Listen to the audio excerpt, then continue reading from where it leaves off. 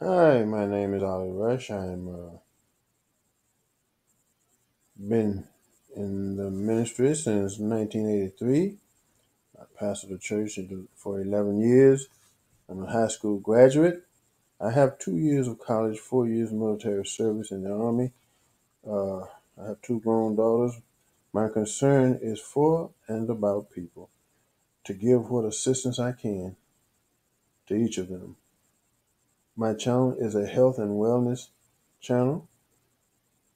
I am from the old school and believe in home remedies, vitamin E, and herbs. I have never been a smoker or a drinker of anything but water and Mountain Dew. But I come before you right now with a question first and a few statements.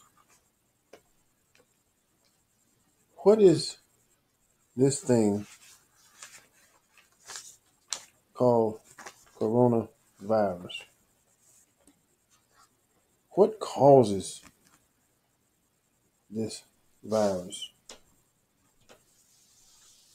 Is it caused through air pollution? Well, it's quite possible because 90% of the world's population is breathing polluted air.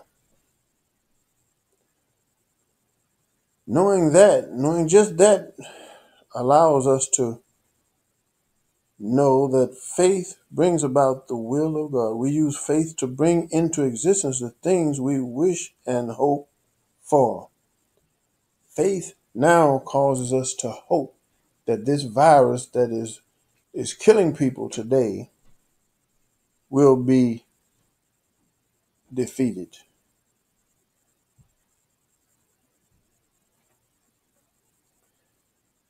The world's population problem is the world's worst pollution problem is ocean pollution. But my question is, does air pollution affect your health the same as cigarettes?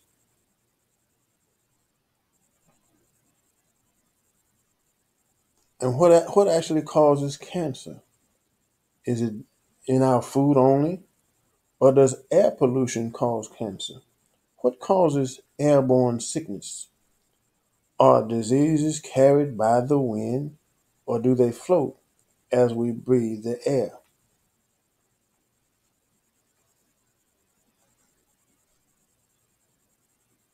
The stronger the wind, the more airborne diseases infect people. And I also heard that diseases cling to clothing. The mask we wear to protect ourselves. Has anybody wondered what is the lifespan of coronavirus?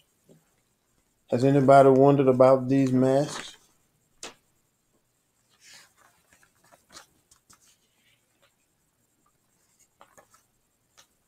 Even with the mask, death could be just around the corner. You know, you still have to breathe through these masks. If this virus is airborne, as you breathe through these masks, you still are inhaling a percentage of that virus. Have you ever thought of that?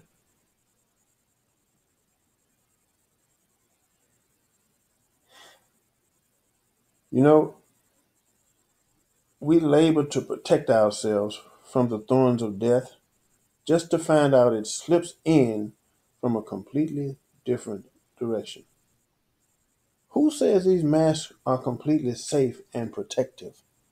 I know we got to protect ourselves in some way and we have to depend on something, but confidence is something you must have only in proven things. What has been proven about these masks? You tell me. Does the package say that the mask is absolutely safe? and you will not in any way contract this coronavirus while wearing them. Well, I got a little snippet I want to drop on you right now. And it goes back to what was said in a previous video.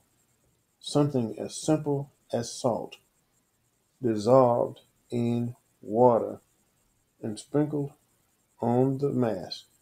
Just dip your fingers in the water and sprinkle it on the mask. Because salt will kill virus. And if you're only getting a small percentage of it through that mask, and that small percentage can still infect you, and just dipping your finger in a warm bowl of salted water and sprinkling it on this mask, when it dries, if it will protect you, it's worth doing. That salt will prevent any virus from coming through the exact same air holes that you breathe through. But I want to discuss something with you before I leave you today. 12 of the deadliest viruses that this world has experienced. 12 of the deadliest viruses. Humans have battled viruses before we evolved. But vaccines and drugs have allowed us to keep them at bay. Unfortunately, not before they have done serious damage. But winning the fight against them is very distant.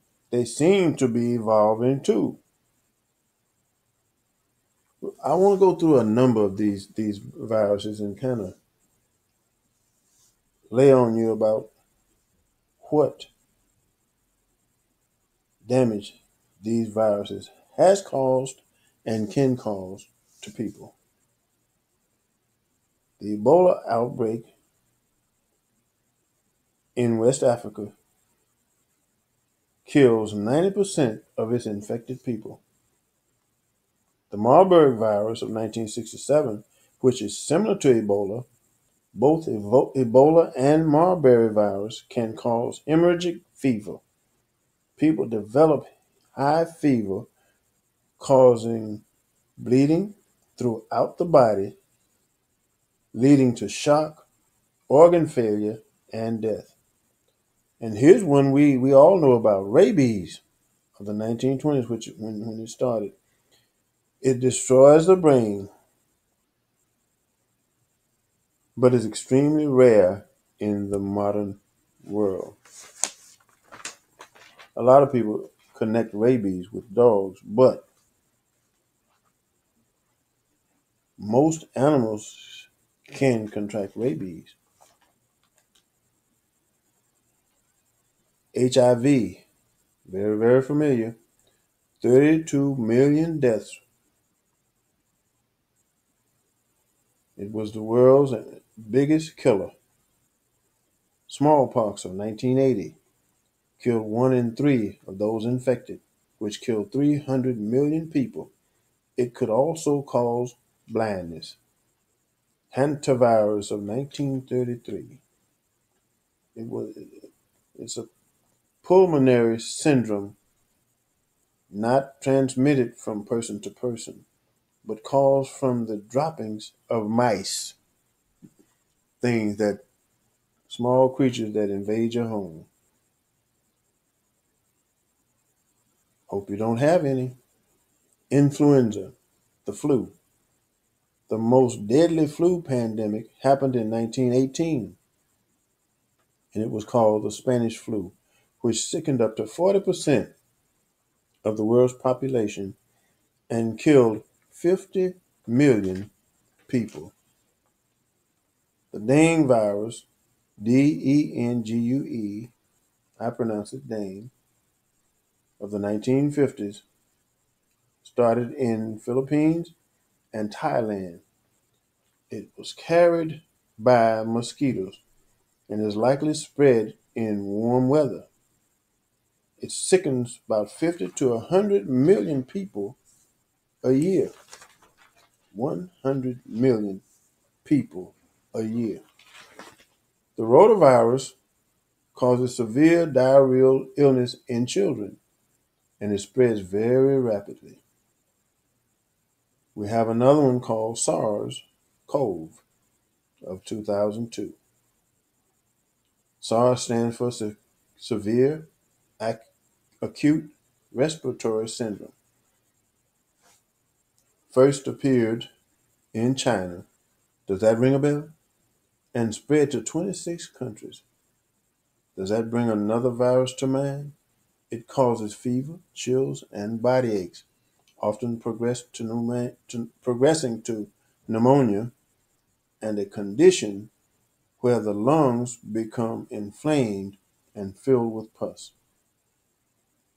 It kills 9.6% of those infected, and there is no approved vaccine or treatment. Why can't we get something that is a constant virus killer? I call it a virus killer that will rid the world or the people of this virus throughout their lifetime. Why can't we find something like that? Now that brings us to the coronavirus. And word has it that it was not engineered in a lab, may have started in bats. And COVID-19 is the name of the illness and not the virus. I just wanted to bring you that little talk concerning viruses, because the one we're in now, or we have now, is taking life upon life, and it has many people walking in fear. But I want to leave this with you. Fear is not of God. When you trust in God and have faith, you don't worry. You don't have to worry. Because as long as you stay within the arms of God and you keep your hand in His, regardless of how the situation looks, God will bring you through.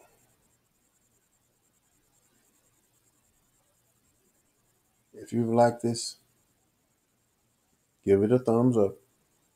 I know I stumbled at times, but hopefully I got the message through.